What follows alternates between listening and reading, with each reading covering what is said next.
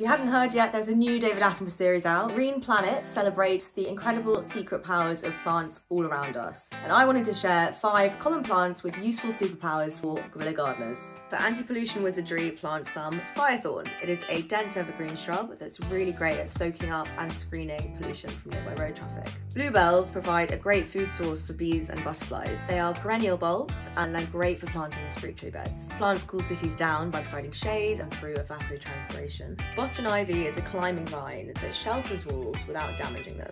Leaf mustard helps soil in 3 ways. It soaks up toxins from the soil as it grows, its roots break up soil compaction, and it lifts nitrogen up from deep down in the soil. I've said this before and I'll say it again, sunflowers are a brilliant way to support the local community. Not only are they edible, you can eat their roots, shoots, petals and leaves. Their burst of bright tall yellow provides a spark of joy to anyone passing by. So there you go, pick your purpose, pick your plant, and let's keep our green planet green.